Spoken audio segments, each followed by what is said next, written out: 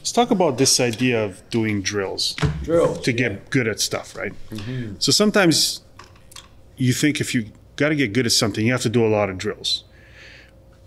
You got to, let's say you want to be good at punching. Well, you got to do a drill on footwork. You got to drill on different angles of the punch. Each angle is a drill. And drill, lots of drills. Yeah, that's right? one way to do it, yeah. Versus another way where you have like 2 drills that covers all aspects to get you good at it. Is that how it works, or is it 2 different school of thoughts? Right? Well, I'm assuming you're talking about martial arts, so let's talk about it's a weird Wing Chun. All right. Yeah. Simply because we got a lot of Wing Chun practitioners, instructors, fans on our website. So let's take trapping. Okay, so in the West, thanks to the great Bruce Lee, and trapping in the 80s and 90s became pretty popular. So you got different traps, right? Parallel, you got a crossing gate, you got an inside gate, you got an outside gate. What if the guy holds center? What if the guy disengages? What if the guy go off center? So now you can easily, with variation, teach about 40 traps. And people get off on this. They like it, right? You can sell DVD after DVD kind of thing. I remember growing up in the 80s and 90s. This was really popular. Not so much nowadays, right? But when I talked to Grandmaster Wong Chun Leung, he was like, look, this is pointless. You don't need that. We infuse everything into Chi Sao. And that breaks out into Man Zhao drill or Zhong Zhao drills, right? But in Hong Kong, at least the way he was talking about it, they didn't use all these endless variation of drills. You ingrain everything into one container, one drill. And he certainly turned out better than most people I've ever seen. And then when I met Jesse, you met him, the guy's phenomenal, right? And I asked him about trapping drills, and he just laughed. He's like, yeah, no. Like, if you touch him, you're like, what trapping drills? He infused everything into one container. Right, yeah. I remember. Yeah. Well, do you need 46? Well, did he start with 40 drills, which led to 2 or 3? Or did he start with 2 or 3 and just ran with those? No, instead of one drill. Bruce taught him Chi Sao. Taught him some reference point stuff. He didn't need it because, like, let's say if you got 4 points, right? Right. If you train the crap out of those 4 points, those 4 points can deal with on center, right? And you go, all right, that's kind of cool. Then you throw off center on there. Now that those 4 points can deal with off center. Then you go, oh, that's kind of neat. And you go, oh, the guy disengages. Those 4 points will deal with disengagement. So you get disengagement, removals, direct attacks, rock, scissors, paper. None of them are better. But those are the only 3 human possibilities. So you start dealing with those stuff. You go, oh, that's kind of cool. But what you'll notice if you keep going and keep going and keep going and keep going, and very few people keep going, is in between the 4 points, your body fills in the gaps. That's why you don't need more drills. But it's organic. You treat it to the point where your body fill in the gaps. Or you can break all that down into 40 drills. But I guarantee you won't get as good because it's not organic. It's something infused from the outside. It's a great way to entertain students, but no. And so recently I got an interesting, awesome questions on our website. I was talking about Changkyu folks out, block and hit at the same time. And I forgot how the question was phrased, but it basically is done with different energetics. You can do it from a point of view of a jet cell, where when you block, you create a suction, you suck the guy in. It can be done with like a mud energy where you're piercing through like a jump cell. Like this is a jump cell, right? So you can do the Changkyu Fuchs out with a jump cell energy or with a jet cell energy and suck the guy in, right?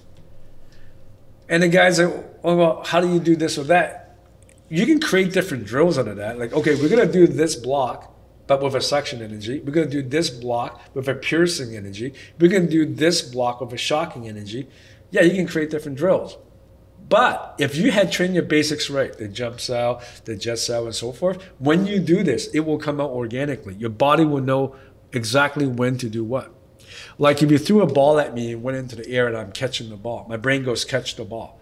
Sometimes my hands is like this. Sometimes my hands like this. Sometimes my hands like this. How many ways can my hands form when I'm catching the ball? What do you think?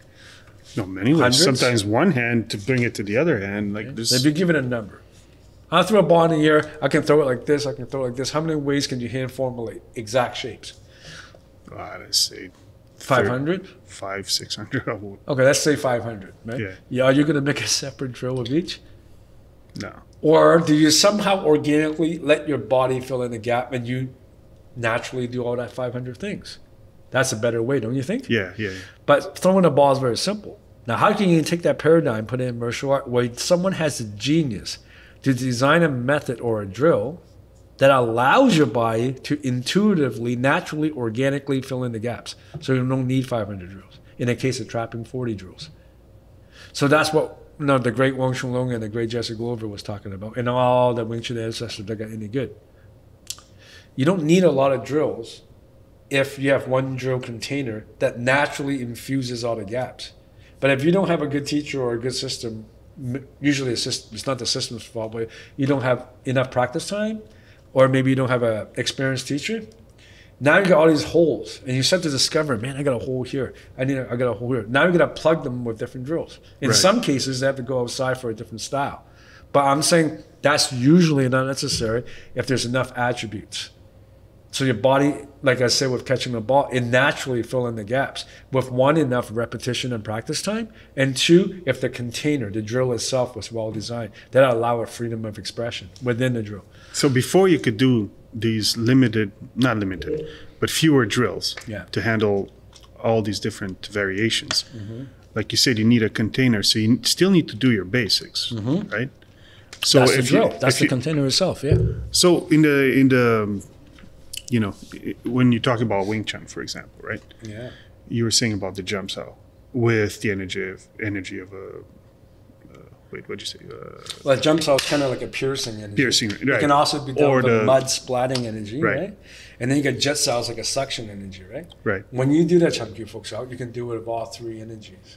But you have to know all the three separately before you could do it in one, right? Right. So you do need that initial work. Yes. Just not as many drills. From a Wing Chun point of view. But you don't need all these different drills that do all these different variations. No. Oh, Once your basics are intact, your body fills in the gap. I got it. Okay. Yeah. It's kind of like, you do Chi Sao, you got Tan Sao, you got Bong Sao, you got Fok Sao, right? If those were ingrained properly when you're rolling, no matter if the guy disengaged, try to trap, counter trap, direct attack, or removal, eventually your body will fill in the gap with just that rolling. I got it. Okay. So it's it just fills in the gap instead of trying to memorize all these different techniques, right? And you got to be careful about that because once your body fills in the gap, you can flow and do endless variation. So now people try to copy you, and then they will start trying to practice all these things. But it's very difficult to get good at all these different things. It's better to get good at one thing that naturally filters out. So that's why you don't need a lot of drills. It's the same with like in post training, right? We're talking about Qigong. You got different, like say if you do medical Qigong, there's all sorts of ways you can work with up and down, forward and backward, left and right, in the back, all the way down. There's so many, you can learn up to easily you can learn up to 70 movements in a Qigong set, right? But post training only has one thing, one container. You don't learn 70 different things, you learn one thing. But within that one thing, it has plunging in it, opening the pores, bone breathing, elongating the spine, stretching the spine. Did I say bone breathing already? Yeah. I think so. Working with the field, all three of them, and working with outside in the field, working with rooting into the ground. All this stuff is worked on in one thing. But all these things, each of them, you can do 10 different techniques. And now you have 50 techniques. So if you grab somebody and you infuse those 5 things within one container, does he have a better chance to get deeper skill? Or the person you took those 5 things and made up 50 different exercises as the Qigong said? Historically speaking, the greatest master was the latter. Not opinion, but statistically, the greatest masters was an example of that. And is it because either you don't know or you don't think that your body will intuitively fill in the blanks? No, most of the time it's entertainment though, right? Like somebody's learning posting, right? You go, okay, work on this. And then they look over at somebody else and they're learning one method, 2 methods. And then they keeping got 50 different techniques. And now automatically that's wow, that guy's got 50 techniques. I only got one. This is boring. I'm going to go over there. So that happens a lot. Same thing with that Sengong, the sitting stuff. You look at Zen, right? Well, what do you? They got one hand position. They're sitting in a cross-legged position, and then you got other. I won't mention the name because I got too much respect for them. But other sitting system might have 70 different techniques. They'll brag about 200 techniques, right? And here's Zen over here, Zen Buddhism, very close to Zhuo in Taoism, They come from the same line anyways, right? Just get one post, maybe one hand position. So a lot of guys would get bored. They're like, this again? I've been doing it for a couple of years. But yet, if they only study the inside what's in that one thing, it could cover the same thing. Like this sitting might have 100 techniques. Zen has one technique. But in that Zen sitting, it might have the 100 variables already in there, if not more. Oh. So you don't have to rip it out and make external exercises. Kind of like in Bhagavad, the 8 palm changes later on become 64. But that 64 is contained in the 8, according to most. So you can extract it out for easier learning, but if you look at history, eventually it's not easier learning. It gets too complicated, people don't get as good, but they get more entertained. But if you look at the original, it's always everything ingrained into one container. That, statistically, the greatest master was that school of thought. I see. And I always pay attention to this when I was a boy. Like, okay, I don't care what people say, I care about who are the best guys? That's all I care about. I look at the best guys and go, what's the paradigm they're operating under and why? I'm too stupid to know, so let's bug them. So I'll ask them and ask them and ask them and ask them, and eventually I'm like, man, you guys kind of operate in the same paradigm. Like when I met Grandmaster Wong Shun, I was like, hey, do you do a lot of trapping drills? And he just laughed and goes, no. Or when I met Professor Zheng in post-training, I go, hey, do you do all 200 postures from Taoism? And he goes, no, I do one. I go, well, you can't work on the upper gate with just one. That's why we have the high one. You can't work on the lower gate with this one. That's why we have the low one. You can't work on expanding sideways with this one. That's why Taoism has a sideways one. And Sifu laughs and goes, you can't. Oh, really? Are you saying that if I'm like this, I can't work on the higher one? If I'm like this, I can't work? Really? So you think it's external now. It's your hands doing it. And, yeah. And they go, let me rephrase my question. So your hands help you? He goes, yeah, if you're not that good, yes. And that got me thinking, right? So it doesn't matter if I was doing Qigong, it doesn't matter when I was practicing sitting, it doesn't matter when I was doing martial art. It's like, no, you don't want just infuse in one thing. I don't need 200 friends on Facebook. I need 2 good friends. But in the context of martial arts, though, the masters are able to practice less things. Mm-hmm.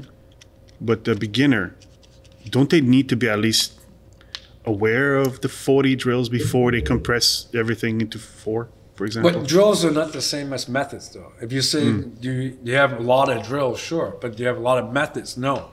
One method ingrained a lot of stuff into it. Look at boxing, it has 5 punches. But any good boxer can punch from any angle with neither hand. And they'll walk through most martial art guys. Whereas most martial art guys that get the black belt, they need about, 200 ways to punch? And here's that boxer with 5 punches. And then they go, oh, I can beat him because he only has 5 ways to punch. I got 200. But how come you're on the floor and he's not when you fight?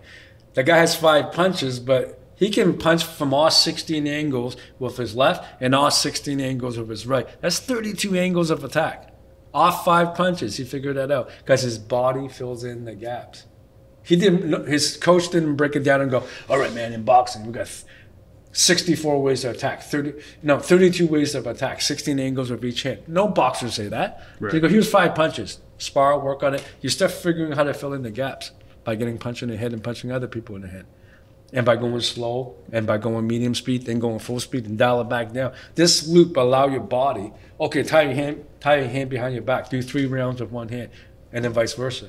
Or Joe Frazier used to do that. So all these different games you play in sparring, now your body fills it up. With that 5 punches, you figure out how to attack 32 angles. So it sounds like you're saying that... That's organic though, right? Yeah, organic is definitely the way to go, but the rest of the stuff is just purely entertainment? I don't want to insult anybody, but I'm just going to say, hey, man. Or would you say like just a different way of learning? It's a different way of learning. Okay. I guess that's the right way to frame it. Right. So, yeah, I don't want to come off as I got full respect for everyone's way. If it works for you, that's great. But I'm saying if you experiment with a few things, then you're limited.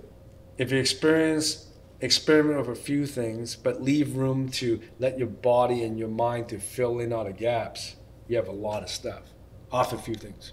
Or you try to extract everything and fill the table with a lot of stuff.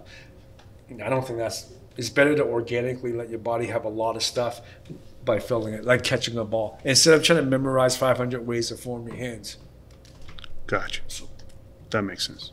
So rather is sitting or is the martial art, I think it's the same. Yeah. Oh, yeah, guys. We're very flattered since this podcast came out in the last few Kung Fu Reports. Chris has been telling me there's a lot of requests and emails about how can you learn this. And I've already said in the last few episodes and also in my articles and ebooks that I recommended quite a few teachers. But you're still asking, and I feel flattered you're asking if you can train this with me. So we are going to be doing a workshop, retreat, seminar, whatever you want to call it. We don't know when and where yet. We're going to be planning it. So go to the description of this video. And Chris will put a link below where you can look at our live events and you can go in there and give us your feedback. Basically, we try to get more feedback of where people want this to happen, when to happen, and we might be able to make it happen. Yeah. All right. If anything, you could also just go to the website and there's on the homepage, there's a button there. AmChanKungFu.com, and then you can put a description below. Yeah. All right, guys. See you next time. See you next time. Have a good night.